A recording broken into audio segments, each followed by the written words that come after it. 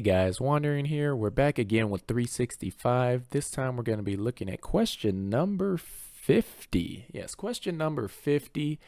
And the question is, can you describe your life in a 6-word sentence? Realistically, no, but this sounds pretty fun, so I'm actually going to try. And the sentence I came up with is: started curious but have become passive. So at first when I was thinking about this, I was just going to do 6 words to describe myself, but I decided to make it a bit more challenging and actually do a somewhat complete sentence. Even the sentence I chose isn't a complete sentence, but it's better than just using 6 descriptive words to describe yourself.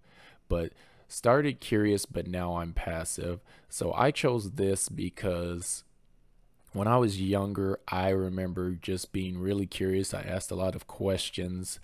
I had a natural leadership about me, I guess I would say.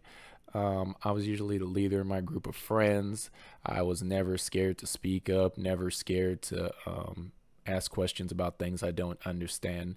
But as time went on, I feel I've conformed to mediocrity. I've stopped asking questions when I get curious, or I overthink the questions and end up not wanting to sound dumb, not wanting to sound like I don't understand things, when realistically I shouldn't care about that as much as I do, and I've been working on it.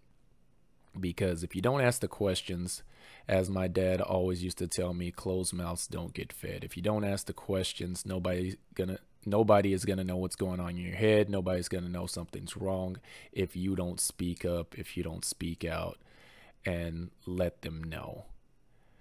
But that's gonna be it for my response on this one. Go ahead and drop me a comment down in the comment section below. Let me know if you can describe your life in a 6-word sentence. Don't forget to check out the link in the description to see the full list of the 365 thought-provoking questions. And we'll see you guys next video. Peace.